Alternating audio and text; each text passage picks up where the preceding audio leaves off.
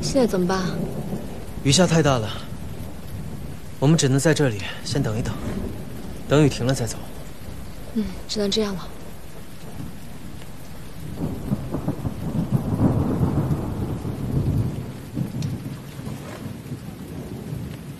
是不是没有信号？没有，联系不到江江他们，怎么办？先生点火，把衣服烤干吧。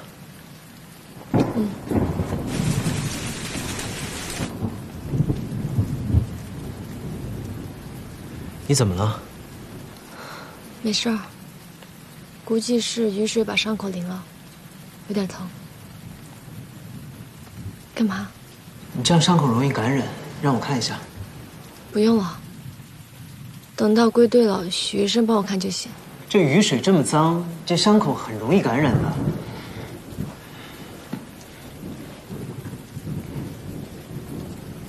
你该不会是在害羞吧？我有什么好害羞的？不就是医生帮病人看伤口吗？我也是学医的好不好？那不就得了吗？手拿开。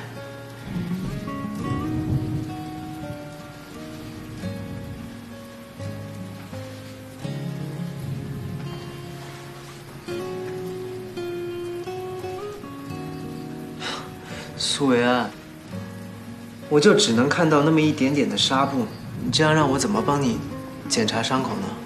哎呀，我都说了，我的伤口自己心里清楚，真的没事儿。我问你，苏维安，我在你心目当中是医生，还是男人？当然是医生了。是医生就把手拿开。你既然当我是医生，在医生眼里，患者的身体就是一堆人体器官的总和，没有男女之别。是男人，是男。你在我眼里是。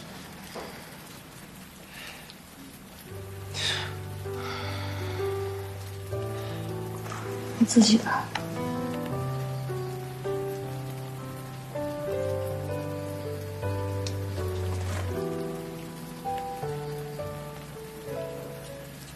你自己看，都被雨水浸湿了，你还说没事儿？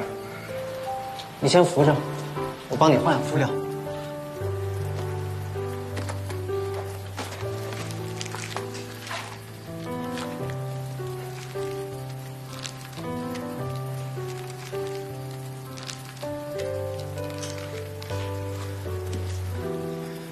你忍一下。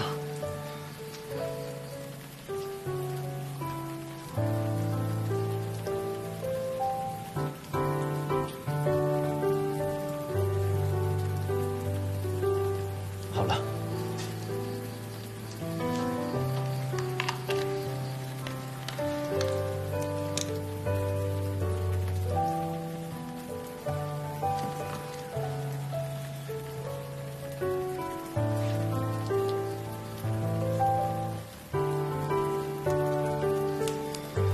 疼吗？好了。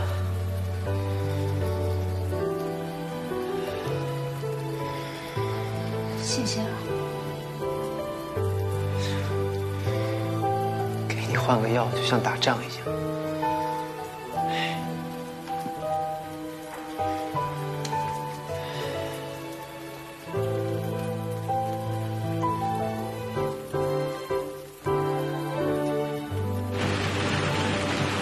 Il est très tard.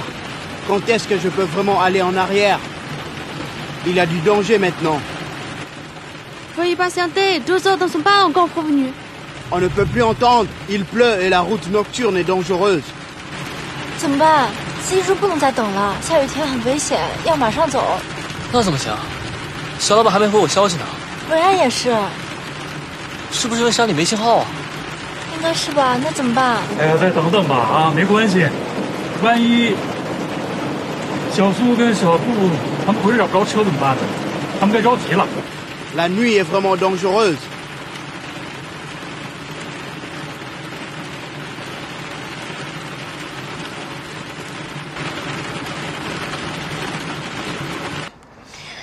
这事儿您都知道了。就那个拿枪指着我脑袋的库亚特将军，知道我要回国来给您过生，特意追我追到机场，就是为了把这个礼物送给您。2战时期的德制怀表。哦。我已经检查过了，准得很，跟您一样，老当益壮。好东西，云峥，还是你懂爷爷。库亚特将军特意让总统给我颁发了这个独立勋章，就是为了感谢我救了他的命。爸，公司还有点急事。什么急事非你不可呀？非得你去，你安排手底的人不就行了吗？云城，今天是爷爷生日，再急的事儿都可以缓缓。要不，等吃完爷爷的生日蛋糕你再走好吗？没事儿，年轻人忙的话，就让他们先走吧，有云峥在这就行了。走吧。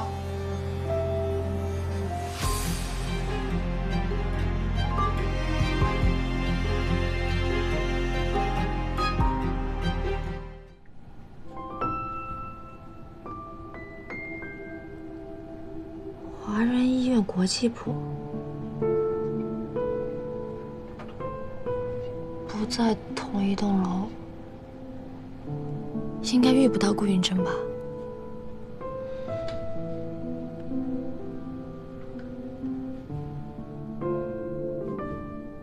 要是能远远的看上一眼也好。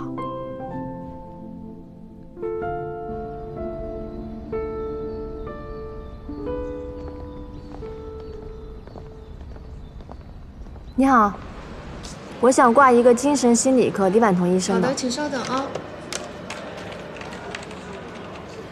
不好意思，女士，帮您看了一下，李医生的号今天约满了，帮您约到周5上午可以吗？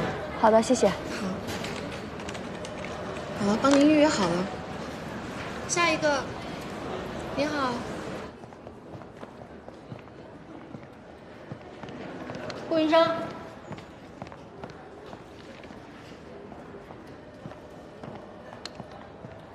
李医生，这里是我们工作的地方，希望你自重。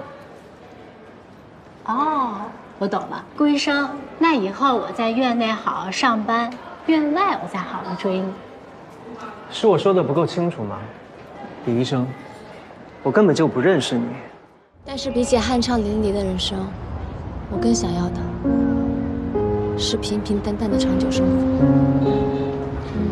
你啊，不用把自己逼得太紧，放松一点，做自己。但是我没有时间了。为什么？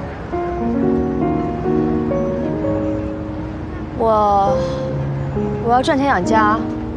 我爸去世了，我妈退休了，家里赚钱的人只有我。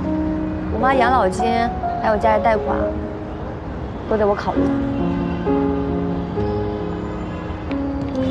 小小的人儿哪能有这么多的烦恼呢？我真想有一个熨斗，下一次你再皱着眉头，我就给你熨开了。我可不想看我师妹小小年纪就像个小老太太一样。那我得先谢谢师兄了，这样的话我还省了一笔面膜钱呢。哎，医药代表很挣钱，你要不要考虑来我公司？算了，国内那么卷，我可卷不动。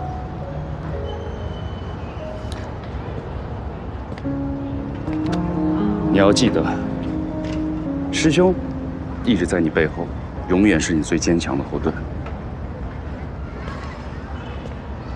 谢谢师兄。你啊，一直都有你自己的节拍，就像刚才演奏一样，我也只能是尽量的跟上你的节奏点。